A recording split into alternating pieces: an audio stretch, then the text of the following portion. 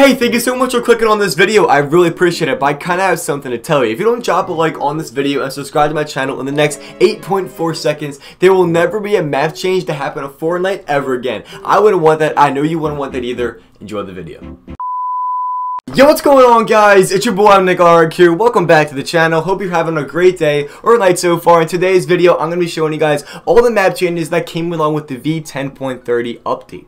So I hope you guys do enjoy this video, but as always, if you guys are new to my channel and don't know what I do, I keep you guys up to date with everything regarding foreign news, as well as every single update when it drops. I'm the first person to share with you guys all the map changes, so you guys won't be disappointed by subscribing. I would love to have you on this channel as well. And with all that said, let's get right into the video. Alrighty guys, so as usual, I'm going to go from the ones that you probably didn't notice and then transition to the ones that you most likely did notice. So, the first one I have for you guys actually comes from Dusty Depot. As you can see on screen right now, it has changed a lot. And if you're wondering what he's actually doing, he's building the rocket that actually happened back in Season 3. If you guys want to know more about that, I'm going to make a video probably in a couple days or so going more in depth and what's going to happen with the whole event at the end of the season and everything like that. But now let's get right into the next change, and that's going to be over at the block. I want to get this out of the way and over with. As you can see, it changed.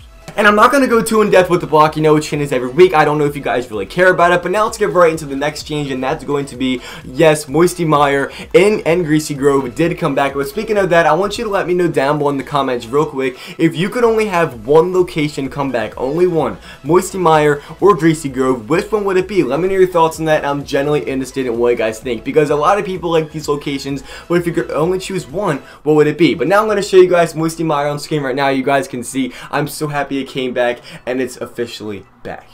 And with the addition of Moisty Mire, Prison actually came back as well. If you guys remember Prison, I love the Prison. I liked it a lot. I'm so glad it's back. But now let's get right into the next change, and that's going to be, yes, Greasy Grove did come back as well. Two kind of like an OG locations came back in one update. I think this is a huge W for the community, but there's also a catch to going into Greasy Grove. As you guys saw, when you go into Greasy Grove, legit tacos come out of your hand.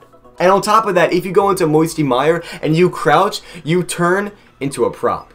So yeah, I don't know what to think about that. Very interesting, but I'm going to end the video there. I'm not going to drag it any longer. I hope you guys did enjoy. If you guys did enjoy this video and I showed you guys new information and possibly new stuff you didn't even know before, make sure you drop a like on the video. I really appreciate it. If you guys are new to my channel, you guys won't be disappointed by subscribing. I would love to have you on this channel as well. Have a great spectacular rest of your day or night. I'll talk to you guys either when I get home from school with a brand new upload or tomorrow with a couple brand new uploads, and I cannot wait to see you guys there.